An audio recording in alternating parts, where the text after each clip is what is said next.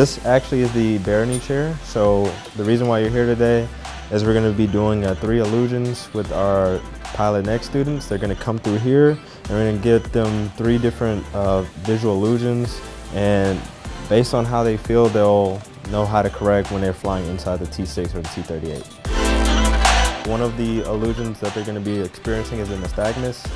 When they go through that, we're going to have a piece, either a name tag, that they're going to focus their eyes on.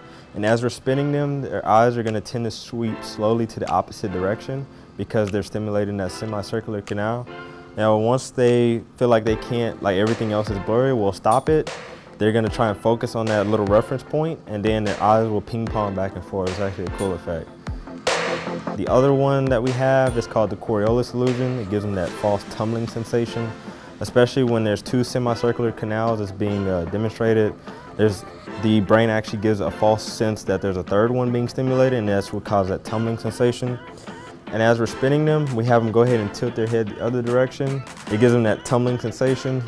We spin them again. Once it feels like they're not spinning, then we're going to stop it and we're going to have them jump up.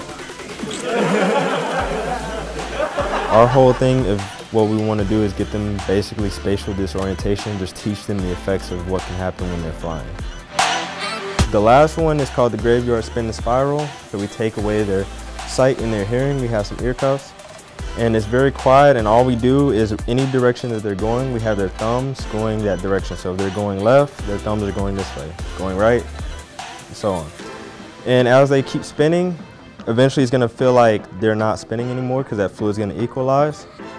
And then we're just going to stop it, and they're still going to be going the same direction that they were spinning because that fluid is still going at that same rate. And then we take the blindfolds off and they're like, we just want to make sure and harp on that they're familiar with what's going on and to also trust their instruments at all times.